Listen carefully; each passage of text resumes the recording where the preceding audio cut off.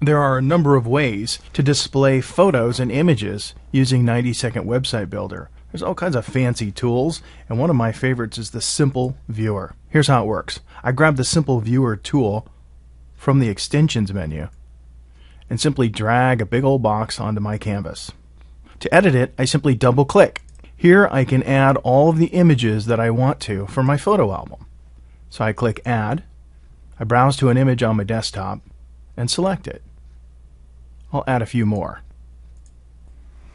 So now that I've added the images I want to display, I can edit their titles down here. This is the caption that will show when the image is displayed. I simply select the image and then edit it down here. I can do this for each photo. If I prefer, I can bring in images from my Flickr album if I have one. I can also decide what the appearance of the photo gallery should be. I like the modern look. The name of my gallery, or my photo album, goes here. I can decide how many thumbnails are shown across the columns and the rows, which position they show in,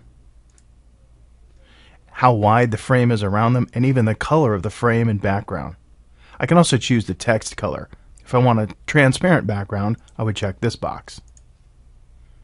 Once I've made all these decisions, I simply click OK. I can resize my photo album simply by stretching it as big as I want. When I'm ready to preview my work, I click F5, and this is what my photo album looks like on my website. By clicking the thumbnails, the album covers show. Or I can click through them by pressing the arrows. That's how easy it is to make a simple photo album in 90-Second Website Builder.